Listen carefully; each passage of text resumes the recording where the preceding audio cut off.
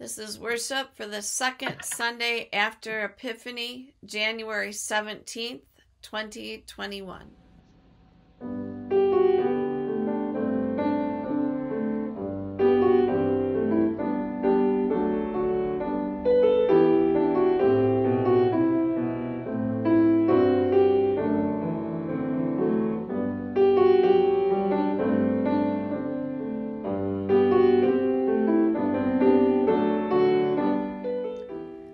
Assured that the one who calls us to hear and obey already knows the confessions of our hearts and is ready to forgive, let us confess our sin before God and before one another. Holy God, you see into each of us and know us fully as creatures in need of your constant care. We confess that we have neither heard your word nor followed your will. We have failed our nation, neighbors, families, friends, and ourselves. Give us ears to hear your wisdom. Lead us to honesty and faith so that we may begin again with renewed strength. In Jesus' name, amen. God knows the hearts of those who seek forgiveness, and by grace you have been saved. In Jesus' name you are forgiven. Your sins are no more. You have been made clean. God strengthens you with freedom through the Holy Spirit. In Christ Jesus, amen. Let us pray. Thanks be to you, Lord Jesus Christ, most merciful Redeemer, for the countless blessings and benefits you give.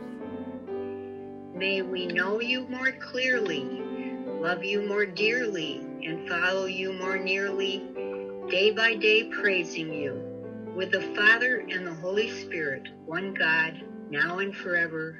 Amen. The Old Testament reading is from 1 Samuel, chapter 3, verses 1 through 20. Now the boy Samuel was serving the Lord under Eli. The Lord's word was rare at that time, and visions weren't widely known. One day, Eli, whose eyes had grown so weak he was unable to see, was lying down in his room.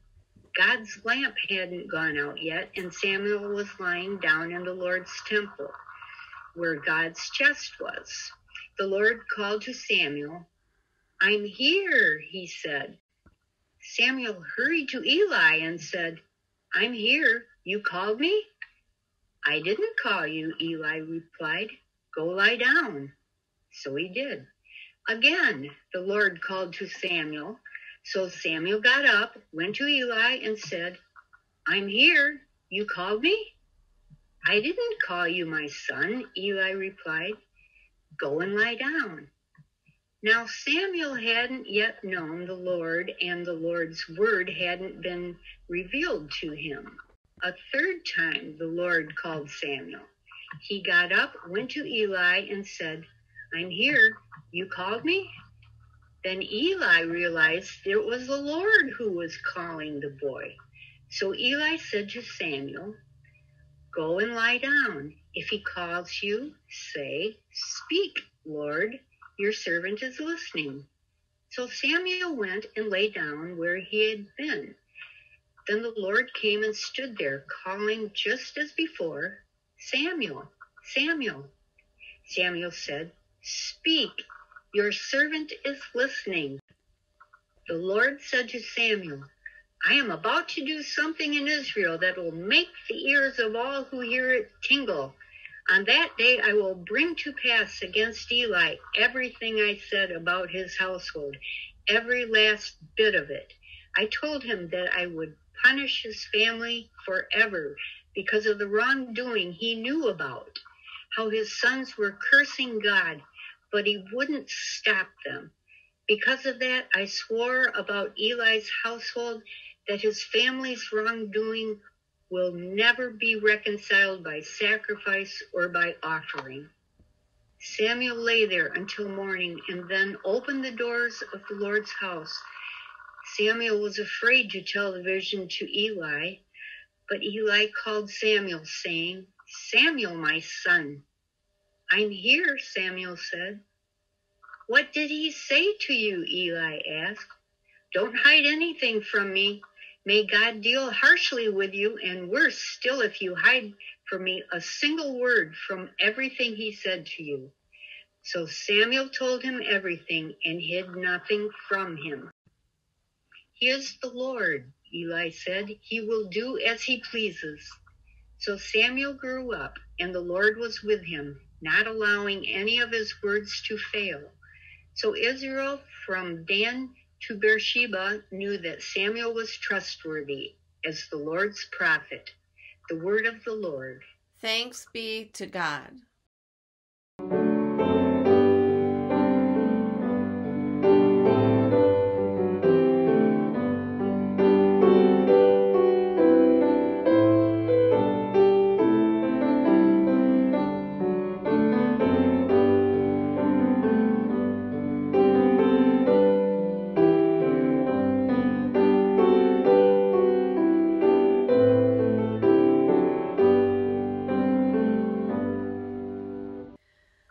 This morning we'll read Psalm 139. This is from the Message.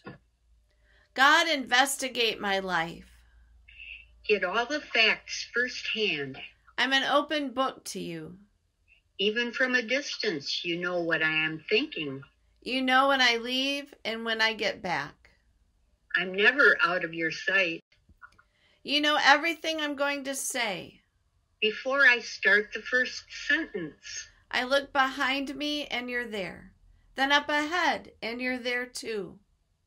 Your reassuring presence coming and going. This is too much, too wonderful. I can't take it all in. Oh yes, you shaped me, first inside, then out. You formed me in my mother's womb. I thank you, high God. You're breathtaking. Body and soul, I am marvelously made. I worship in adoration. What a creation. You know me inside and out. You know every bone in my body. You know exactly how I was made, bit by bit. How I was sculpted from nothing into something. Like an open book, you watched me grow from conception to birth. All the stages of my life were spread out before you. The days of my life, all prepared. Before I'd even lived one day. Your thoughts, how rare, how beautiful. God, I'll never comprehend them. I couldn't even begin to count them. Any more than I could count the sand of the sea. Oh, let me rise in the morning and live always with you. The Holy Gospel for this second Sunday after Epiphany comes to us from the Gospel of St. John, the first chapter. Glory to you, O Lord. This is the story of Jesus calling Philip and Nathanael. The next day, Jesus wanted to go into Galilee, and he found Philip. Jesus said to him, "Follow me." Philip was from Bethsaida, the hometown of Andrew and Peter. Philip found Nathanael, and he said to him, "We have found the one Moses wrote about in the law and the prophets, Jesus, Joseph's son, from Nazareth." Nathanael responded, "Can anything from Nazareth be good?" And Philip said, "Come and see." Now Jesus saw Nathanael coming toward him and said about him, "Here is a genuine Israelite in whom there is no deceit." And Nathanael asked him, "How do you know me?" Jesus answered, "Before Philip called you, I saw you under the fig tree." Nathanael replied, "Rabbi, you are God's son. You are the King of Israel." Jesus answered, "Do you believe because I told you that I saw you under the fig tree? You will see greater things than these. I assure you that you will see heaven open and God's angels going up to heaven and down to earth upon the Son of Man." This is the gospel of the Lord. Praise to you, O Christ. I want to ask a favor of you. I'm not sure where and how you are listening, right at this moment. I'm sure some of you are watching, just watching, but I'm also aware that some of you are listening as you're doing other things. But I'd like to ask you to just stop and focus, except if you're driving, which then keep on driving. But even then, I want you to listen and let your mind take you wherever it goes when you hear the following names. I want you to think of Ludington. What do you see when I say Shelby? Montague. Muskegon Heights, Pentwater, Rothbury, Hart, Muskegon, Silver Lake. As I read those names, I'm curious, what did you see? Did you see the place that I said, or did you see the people who lived there? Oftentimes, it's hard to distinguish the person from the place that they come from. And we make a lot of assumptions about someone based upon their geographical place and their history. I want to name one more place for you. Are you ready? Okay, I want you to focus. Washington, D.C. What did you see this time? If you're like me, the images you saw were not very good ones. The news has been full of pretty horrific visions the last 10 days or so, and it's been pretty upsetting. And I don't care what side of the political divide you're on. I think we can all agree that our country and our nation, it's broken right now. And it's terribly, terribly sad.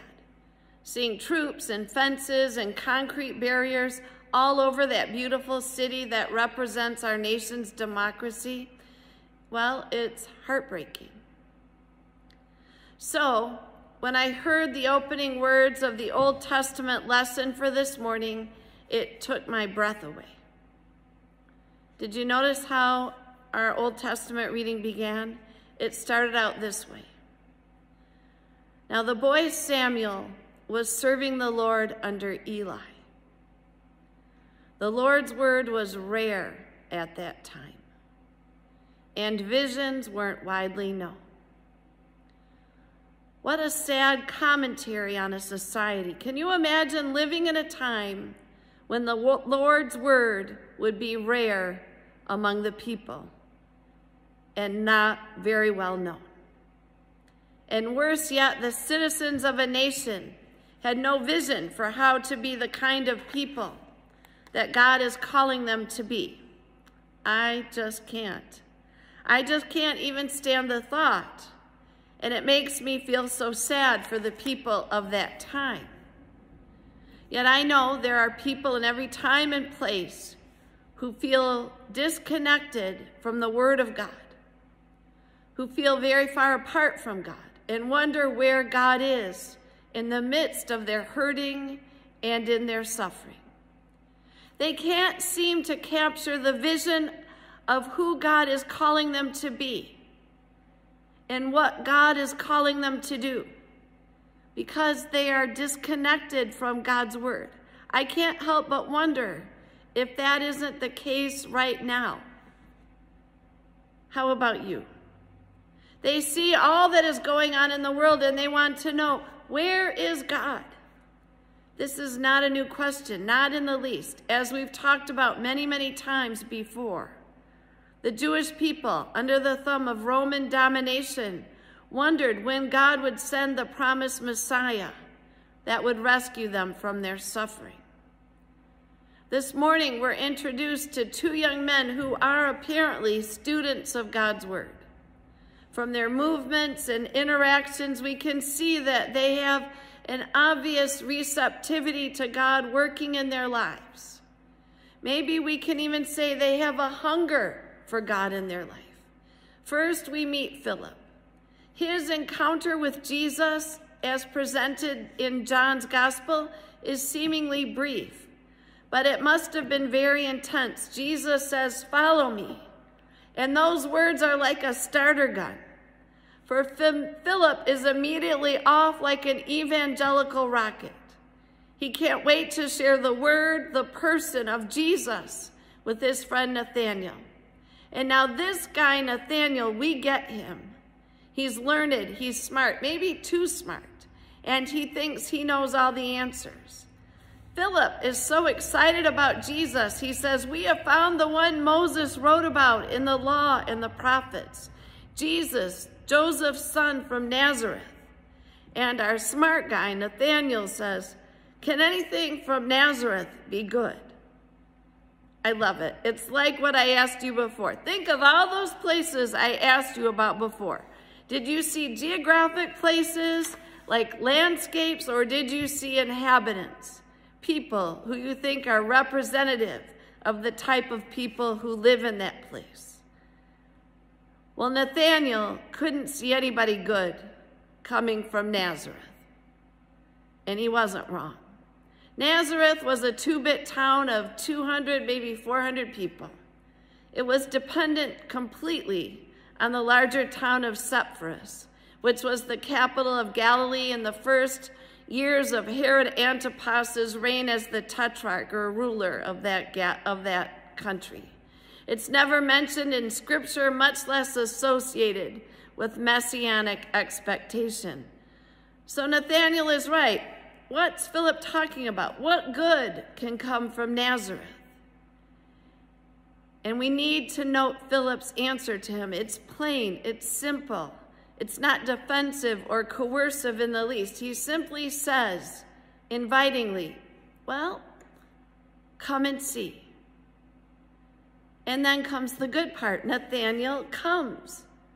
But it's Jesus who sees or knows all about this man, Nathanael. And he says, I believe with a twinkle in his eye, not to mention a bit of flattery, "Here is a genuine Israelite in whom there is no deceit."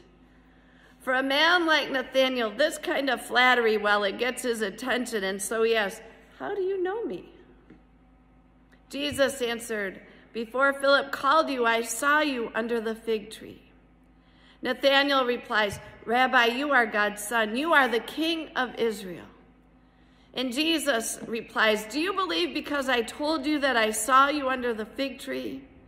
You will see greater things than these. I assure you that you will see heaven open and God's angels going up to heaven and down to earth upon the Son of Man." Now, are you wondering about the fig tree?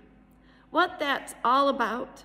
I'm so happy to share some information I learned from Pastor Lori Wagner, who shared this explanation. The Jewish faith asserts that the Torah is like a tree of knowledge for those who study it. It produces the fruit of new teachings generation after generation. Those who studied the Torah, the source of redemption, were said to be sitting under the fig tree. To sit under a fig tree meant to sit under the shade of a rabbi's teaching, enjoying the sweet fruit of his instruction and wisdom and that of the Torah. So Nathanael sitting under the fig tree means that Jesus knows he has been studying and seeking the truth about God, that he's been hungering and yearning for God, seeking that which will satisfy his soul. And Jesus comes to him to fulfill that need. But all of Nathanael's presuppositions and dearly held beliefs will not bring him to salvation. He will learn new things under Christ's tutelage. Jesus sees Nathanael for who he is, and in recognizing him, Jesus starts Nathanael on a journey of faith that will lead him to places he has yet to envision.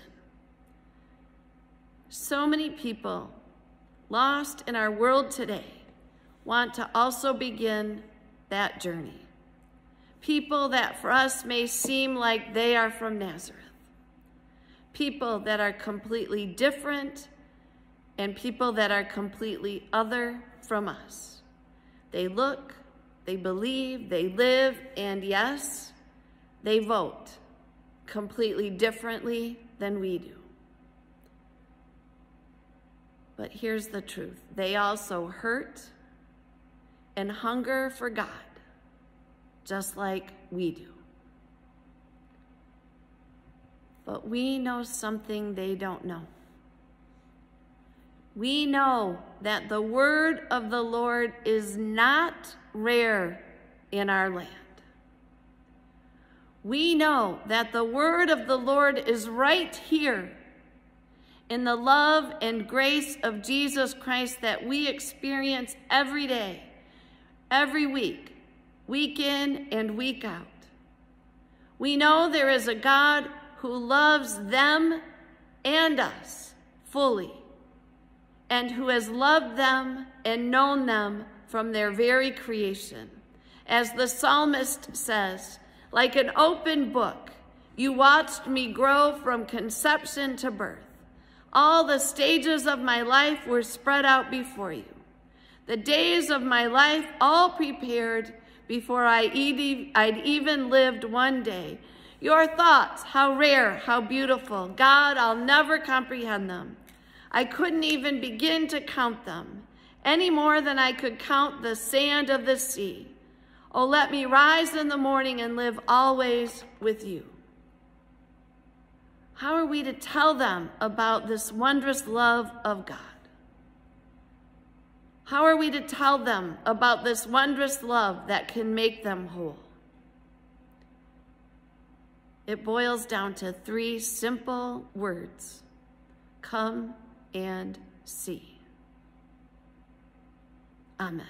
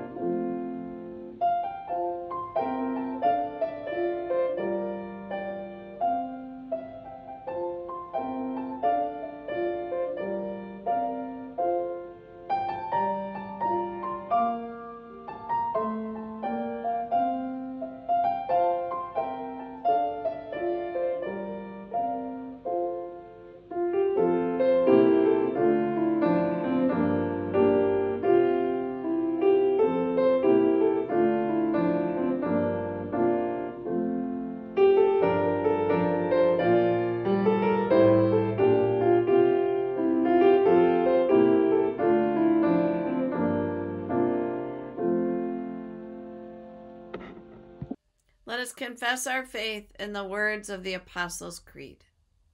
I believe in God, the Father Almighty, creator of heaven and earth. I believe in Jesus Christ, his only Son, our Lord. He was conceived by the power of the Holy Spirit and born of the Virgin Mary.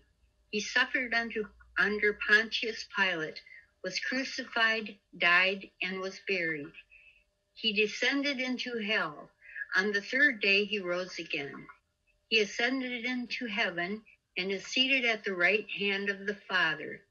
He will come again to judge the living and the dead.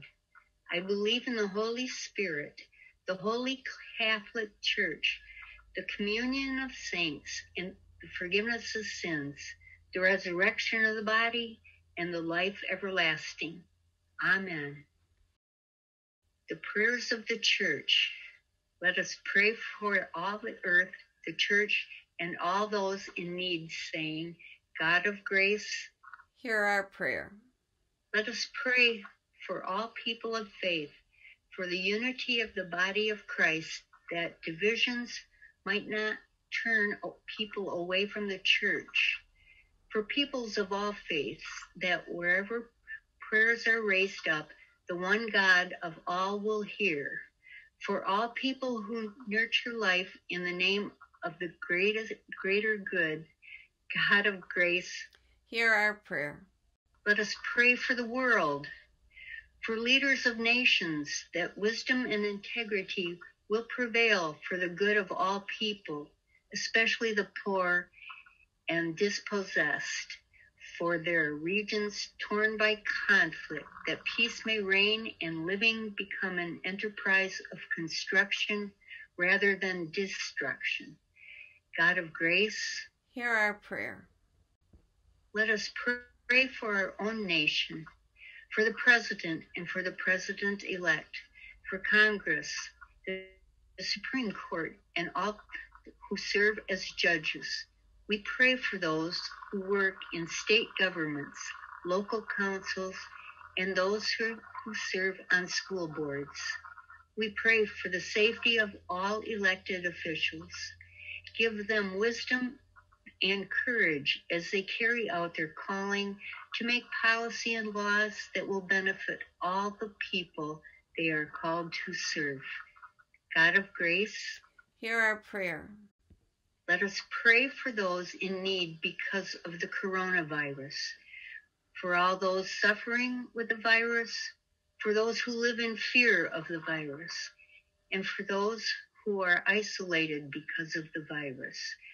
We ask for your healing and comforting presence upon them all. We pray for all whose lives have been upended by the virus, that solutions, support, and sustenance will be found for them. God of grace, hear our prayer. Let us pray for those in need from our congregation. This morning we offer up prayers for these people who we love and care for. Nancy Chase, Lynn Schmelik, Bob Kirk, Nancy Johnsack, Mary McKenzie, and Lynn Felt.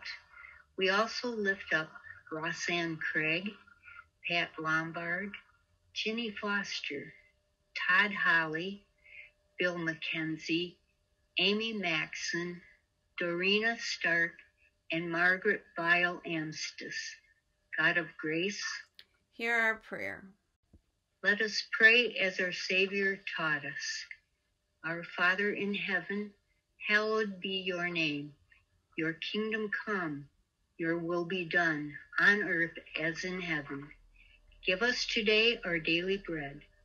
Forgive us our sins as we forgive those who sin against us.